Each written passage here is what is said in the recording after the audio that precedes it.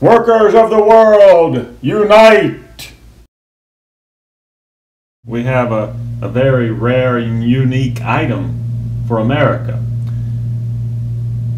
Not very often do these make it over here to the United States. What we're looking at here is a vintage USSR, Soviet Union era coat of arms plaque. This plaque would have been mounted on one of the government buildings, and I guess because it was communism, all the buildings were government buildings. But this is a crest, again from the Soviet government buildings. One that looks very similar to this one was also put on the railroad buildings. As you can see, it's made from an aluminum alloy. Again, it is from the USSR. Written in Russian on the plaque is, "Workers of the world, unite!"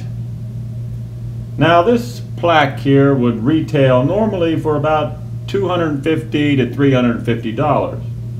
Now if you are lucky enough and the eBay seller actually ships the item to you, you could probably pick it up on eBay for about $1.50. So thank you again for coming back to Hidden Spotlight Treasures. This is one of the largest collections west of the Mississippi, and we plan on bringing you many, many, many more unique and rare items like this to show you. I will leave you with a bit of wisdom from Margaret Thatcher, when she stated clearly why communism and socialism never works.